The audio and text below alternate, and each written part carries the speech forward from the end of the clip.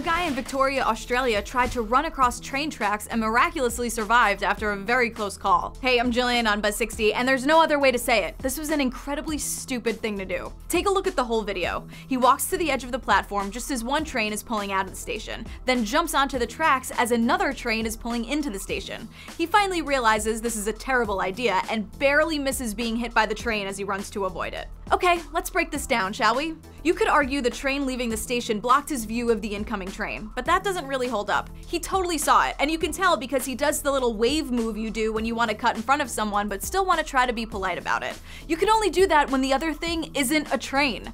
Sky News says the conductor hit the brakes, but there's no way he would have stopped in time. The man hasn't been identified, but he's the 143rd person in 12 months to pull a stunt like this. So the CEO of the Victoria line was forced to release a statement saying the rail environment is not a playground, and reminding everyone to always look both ways and cross railway lines only at marked crossings. Yeah, but do we get our snack before or after nap time? Buzz60, now you know, pass it on.